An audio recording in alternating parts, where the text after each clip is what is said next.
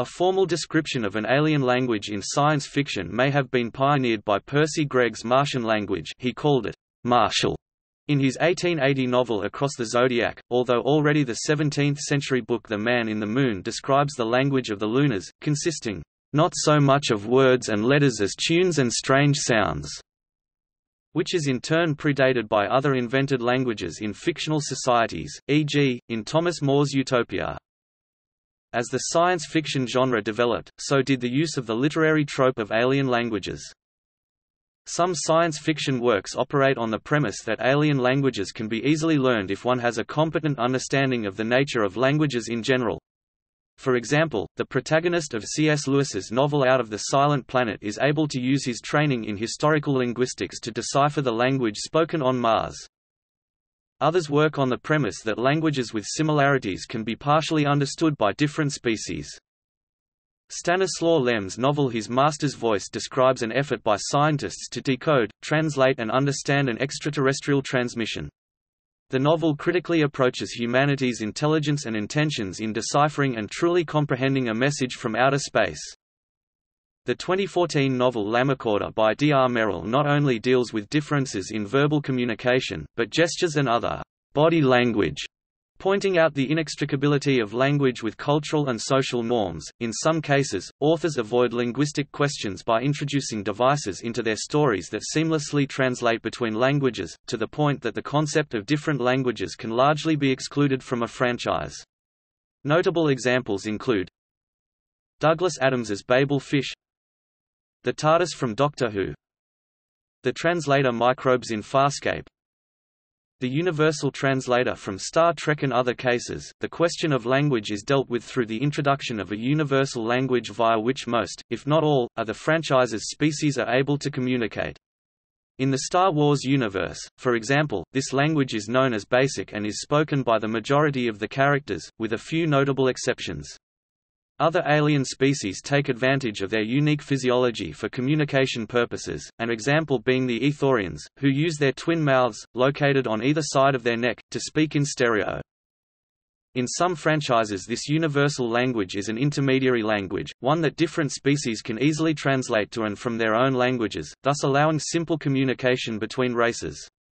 Examples of this approach include Interlac from the Legion of Super-Heroes, Babylon 5, and the Uplift universe, where numerous sapient species use at least 12 galactic languages. Each version is used in communication between species that can articulate it, and that find it useful in expressing their concepts.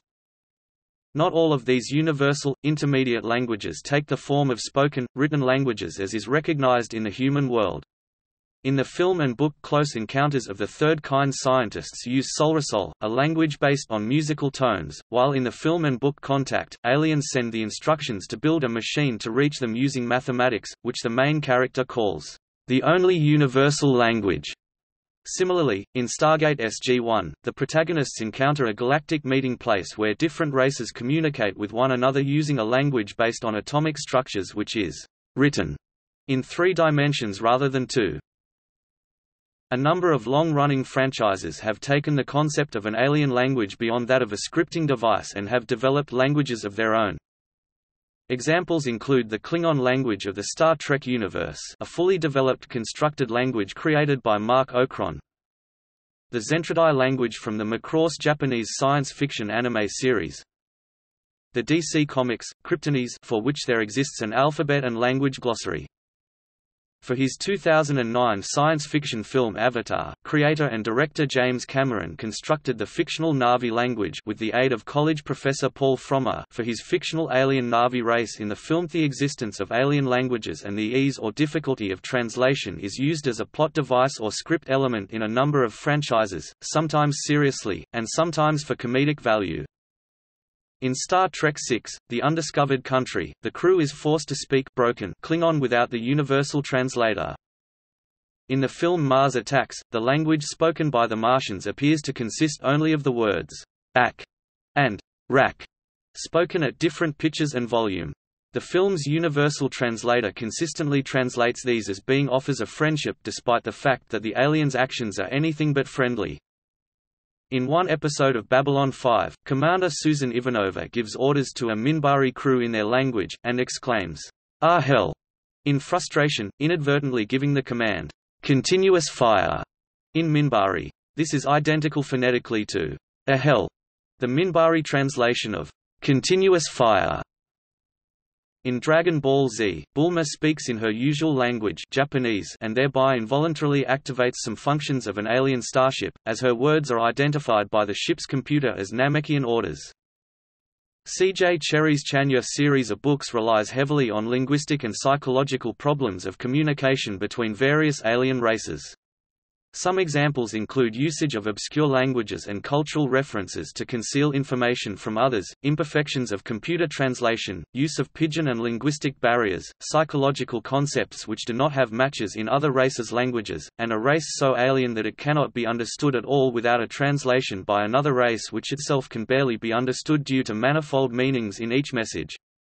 In the Foreigner universe, Cherry explores the interface between humans and Atavi, whose language relies on numerical values, causing the main character, Bren Cameron, to constantly calculate as he speaks the Atavi language, Ragi. Conversely, in The Simpsons, the fact that English is mutually understood by the show's human and alien characters is noted as being an astonishing coincidence. Some stories, however, have alien beings speak near unpronounceable tongues. Clark Ashton Smith, in One Tale, has the sorcerer Aben struggle to articulate the name of an alien, Herzialquemenzedanga. Other works present detailed, concrete examples of the difficulty of learning alien languages due to linguistic relativity. In Mary Doria Russell's philosophical, sci-fi novel The Sparrow, a linguist who travels to an alien planet as part of a Jesuit mission discovers a language with unique and, at first, incomprehensible tenses and conjugations. In Carl Sagan's novel Contact and the subsequent film adaptation, a broadcast from an extraterrestrial source is discovered to contain multiple layers of encrypted messages. Ted Chiang's short story, Story of Your Life, describes attempts to communicate with a technologically advanced alien species that has no apparent understanding of basic mathematics and physics. Other science fiction stories imagine communication through telepathy. There is, for example, the Vulcan mind meld in Star Trek. In the novel Ender's Game, the Buggers are an alien species in which their queen can telepathically communicate with every member of her species, but no humans except Ender. The inability of the two species to effectively communicate serves as a critical element of the novel's plot.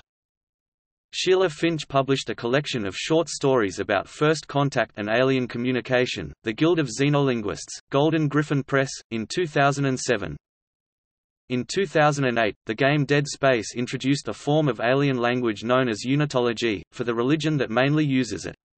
Unitology is only shown to be written with no example or indication of a verbal dialect. In Futurama, a language exists called Alienese, which originates from an unspecified extraterrestrial source. At least one character has achieved an academic degree in xenolinguistics, which gives her the apparently rare skill of knowing how to translate between English and Alienese. In the 2016 science fiction movie, Arrival, a linguist is tasked by the U.S. Army to try and understand an alien language of complex symbols. The film received significant media attention for its unique and detailed portrayal of what human communication with aliens might resemble. Film production went as far as employing several linguistic professors from McGill University, including Jessica Kuhn, who serves as Canada Research Chair in Syntax and Indigenous Languages, and Wolfram Research founder and CEO, Stephen Wolfram, and his son, Christopher, to analyze the symbols which served as the language used in the film. Various works from the Cthulhu mythos of H.P. Lovecraft present short sentences, excerpts and text fragments in the language of the Old Gods, referred to as Briarian or Cthuvian by the fan base. Lovecraft provided translations for some of the texts and denoted Cthuvian as a thick, guttural language, but he never published any details on pronunciation and grammar, so it is not possible to communicate in Cthuvian. Based on the limited text resources, only few grammatical rules and vocabulary could be worked out by fans, which are mostly guesswork. There is no evidence that Lovecraft even had a concept for the structure of the language when writing it.